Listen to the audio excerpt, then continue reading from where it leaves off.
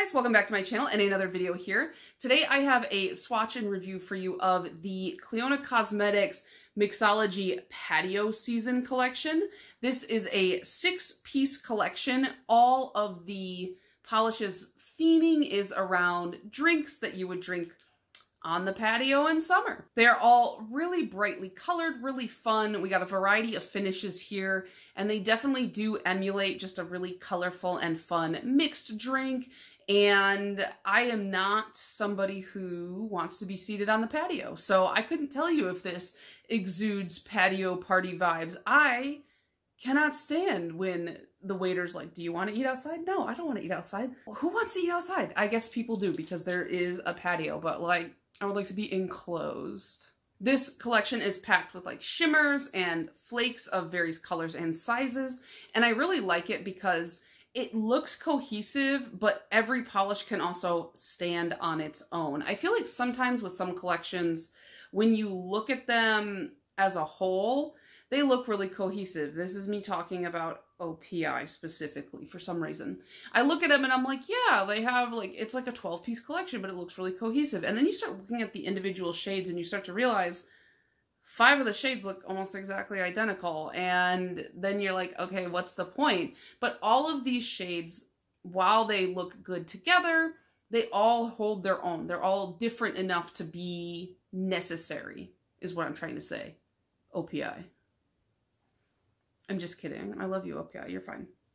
You keep doing you. So at the time of writing this information down, the full collection cost $68.04 US. The pricing does fluctuate, I think, based on the current currency conversion.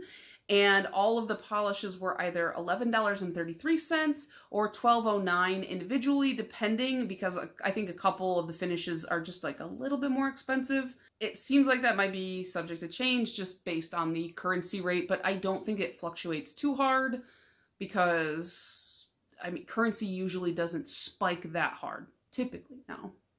Now that I've said that, I've cursed us all. And that leads me into my, I guess, Canada disclaimer, if you will. That makes it sound bad. Canada's fine. I just want to let you guys know, if you don't know, this is a Canadian brand and therefore it ships from Canada. And what that means for you, if you live in the US, as I do, and as most of my subscribers do, is this package will pass through customs, and the shipping rate will be a little bit higher than maybe you're accustomed to.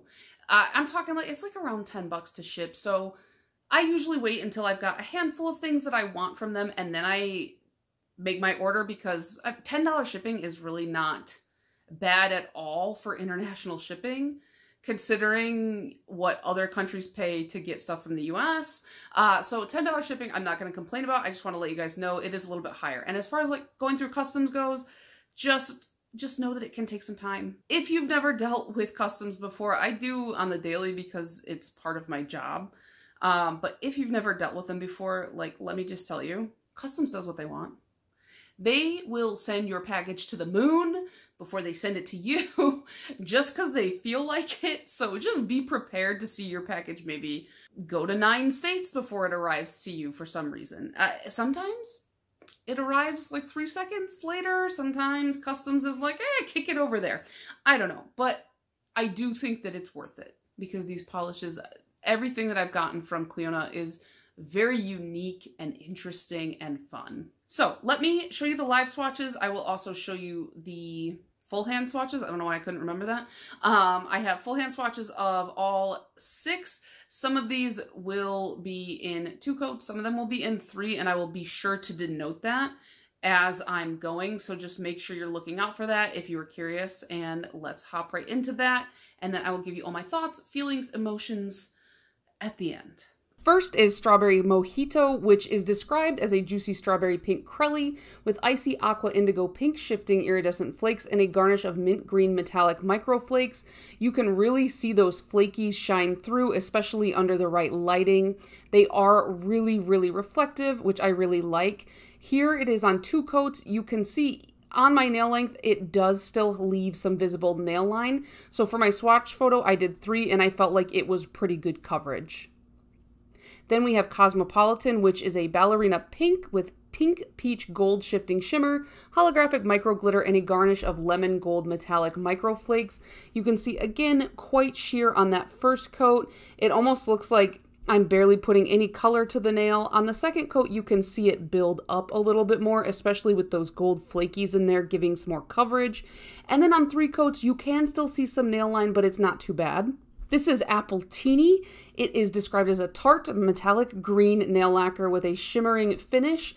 And this is the only one that I found was fully opaque for me and my nail length in 2 coats. That's not like a bad thing. I feel like Clionadh Cosmetics does do sheer finishes well. I just wanted to make sure you guys knew this is the only one that I live swatch in 2 coats and full hand swatches 2 coats. And you can see very good coverage on this one. This is Spicy Margarita, which is an acidic chartreuse with a spicy orange yellow lime shifting shimmer. And this one, look at that shimmer come through. I love a shimmer, you know that, and you know I love chartreuse. It's such a grossly weird color. Here it is in 2 coats, and surprisingly, it got good coverage. And then on 3, look at that. You don't need any more. That's great. I'm happy with that. And then we have Blue Hawaiian, which is a turquoise blue jelly nail lacquer with icy cobalt, iridescent flakes, holographic micro glitter, and cherry red and pineapple gold metallic micro flakes. Very sheer. This is probably the sheerest one in the collection for me. Those flakes under my ring light reflect back this beautiful purple, which I love. I couldn't capture that in my full hand swatch, which here is 3 coats. Very sheer, still very, very visible nail line. And then we have Gin and Tonic. This is an indigo jelly base packed with blue and violet microflakes that shift to pink, peach, and chartreuse. And this one is, again, quite sheer on that first coat, but on the second coat, you can see it start to build up. However, just as I did with all the rest, I did apply a 3rd coat for my swatch pictures, and I felt like that was opaque for me. You can see a little bit of nail line, but that's it. So, what do you guys think of this collection? I have to tell you, when I first saw the photo, the marketing, I was like, all right, you got me. I will be buying that. I just realized you can see the slats from my blinds on my face, but there's nothing I can do about it. But like this picture of all of the polishes and then the drinks set up behind it, I was like, all right, I'm a sucker for good marketing. I'm a sucker for Clionadh Cosmetics. Let's just buy it. So I waited until, actually, I think maybe it just released at PBE, but I bought it at PBE along with some other stuff. And I was very excited to try them, but I didn't even get to try them until like this week because I've just been so busy is not the right word, but I've been caught up in a lot of stuff, I guess. I think it's interesting that this picture even sold me on it to begin with, because to be quite honest, like alcohol stuff that is like surrounding alcohol motifs, anything related to alcohol, I don't find it very like interesting or cool or whatever. I'm not like puritanical about it. I drink, like I've had a drink or 2 in my day, but I just am not like somebody who's like, yeah, drinking. I don't know. I have hangups about it. So I just, usually if something's based around alcohol or like drug paraphernalia, I'm just like, whatever, like who cares? But this one I was just like, oh, that looks cute. I do love a fun, cute little mixed drink. It like, you know, the little umbrellas and all that. So I was sold. And then when I tried it, I was like, because I had read the descriptions online and pretty much all of them either mention that they have shimmer or flakes in them. And so I was just like, oh, it's like a shimmer / flaky collection. I didn't realize like how different all 6 of them were going to look from each other despite having similar components in them. And that's what I really love about Clionadh, is like, it kind of reminds me of BKL, where it's like they just have a really unique spin on finishes, and they take these colors and they really just punch them up and make them really desirable and just super beautiful, like almost on another level. And also, I just like the way that the Clionadh bottle is shaped, like the way it's cut. It's got like a little bit of a like gem kind of cut look to it. I just really like that. I feel like it's a nice touch. And the cap is kind of rose gold, which like, I feel like I said this recently, but it's like, remember when everybody was just obsessed with rose gold? Like it was just like a whole thing, but I feel like here looks really nice. Regarding the naming convention, I always like to talk about like the names and like the theme of a collection. I know that it's not really that important when it comes to quality of polish and formula, but I just think it is interesting to talk about because I feel like it's part of the creative outlet of this, you know, like the naming and the theming and things like that. So obviously we know this is called Mixology, the Patio collection. So that leads me to believe, my conspiracy theorist brain, that implies that there's going to be other Mixology series in the future, right? Like, am I reading too much into this? I just feel like, could you imagine, you know, like a fall-winter Mixology series where we've got like spiked apple cider, like a hot toddy, whatever the hell that is. I don't know what a hot toddy is, but I know it's a drink and I'm pretty sure it's got alcohol in it. Maybe some kind of alcoholic eggnog, I guess, which that eggnog is like a cream drink. That's the thing that freaks me out is like cream and alcohol together. I'm just like, like, I don't know. I just can't. It's so gross. But I'll drink it, I guess, if it's delicious. But it's just like the thought of mixing that together is just, it freaks me out. Anyways, that's not what this is about. So I just feel like it's implying that there's going to be future Mixology collections. Because why would you put that colon in there? I don't know. That's just my opinion. And then, you know, the names are just, they're just like drink names. So we got like Appletini and Spicy Margarita, Strawberry Mojito and Cosmopolitan, and Gin and Tonic and Blue Hawaiian. And like all of these are names of things that already exist. There are drinks and it fits perfectly. Like it works well. So I really like the theming, the marketing, like it's all very cohesive and comes together and it just makes it fun. Okay.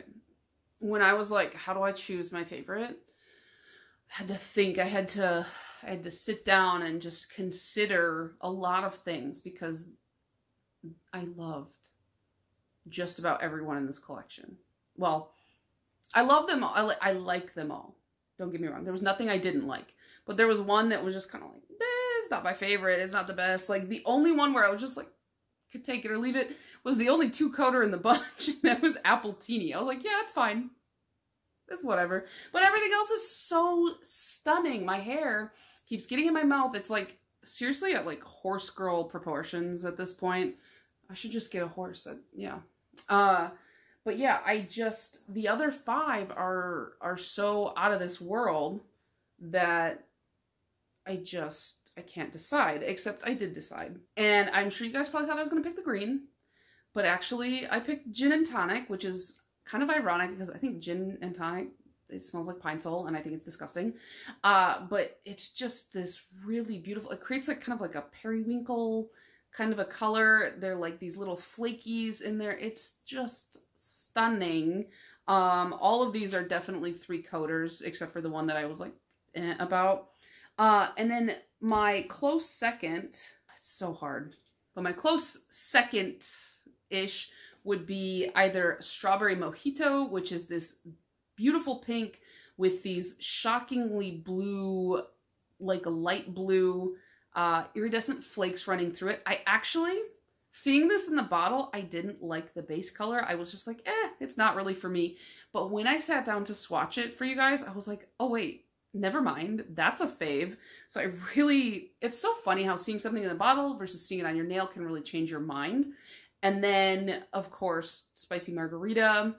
It reminds me of What Are You Doing in My Swamp a little bit from Sweet and Sour Lacquer, which was a limited run for Polish Pickup.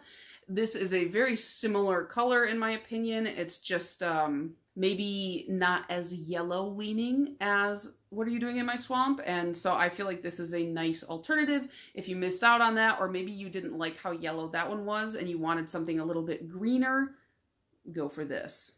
Okay, I always like to highlight if I had any issues or anything like that with a collection. In this case, no issues per se. I thought that they all performed as expected and they were really nice and easy to work with.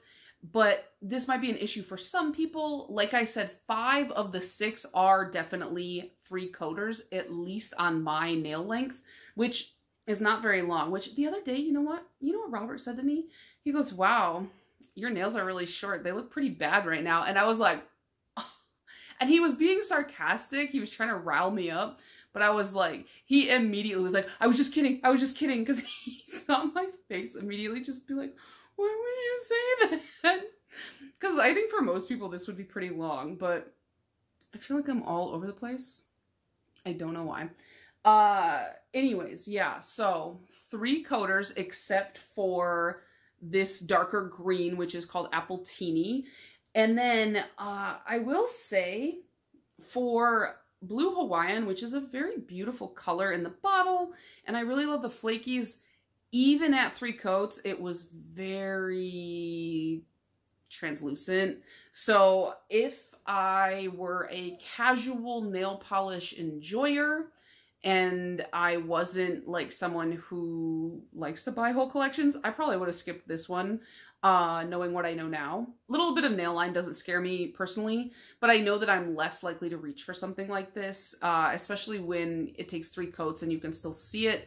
I don't know, maybe if I put like a blue base down, this will look really pretty, or even a white base to make the color pop. But if you have shorter nails, if you like to keep them like super short nubs, like you don't really like any kind of overhang, I don't think you would have any issue on 2 coats for pretty much any of these, except maybe the blue. But then again, if your nails are so short you barely have a nail line, that's not really a concern anyway. So my overall thoughts on this collection, I love it. I definitely really enjoy it. Like I said, the marketing, the theming, the polishes themselves, they're all pretty great. And if you haven't tried Clionadh yet, this is one that I'm saying like to you guys fully from the bottom of my heart. I feel like it's worth it to make the leap now, to make the jump and try these out. I mean, I've loved everything I've gotten from them so far, but you know, if ever there was a time to pay that $10 shipping, it's on this collection because they are just so fun. I would recommend picking some of these up, and anything in their stained glass line is really pretty. They have a stained glass eyeshadow line, but they also have a stained glass nail polish line, and those polishes emulate the eyeshadows, and their eyeshadows are really beautiful. But if you're not a big makeup wearer, well, here's a way that you can enjoy that kind of super shifty formula that they do, but you don't have to wear makeup. You just put it on your nails. So I would definitely take the leap if you haven't already. I really enjoy this brand. So yeah, let me know down below if you guys plan on picking any of these up, or if you have already, and let me know what your favorite of the bunch is. Just like I said, it's gotta be for me gin and tonic. It's just such a pretty bluey purple, but I mean, you couldn't go wrong with any of these 3. And oh my gosh, the sunlight is so bright. I'm so sorry. But yeah, that is all for my review today, and I'll see you guys in the next one. Bye.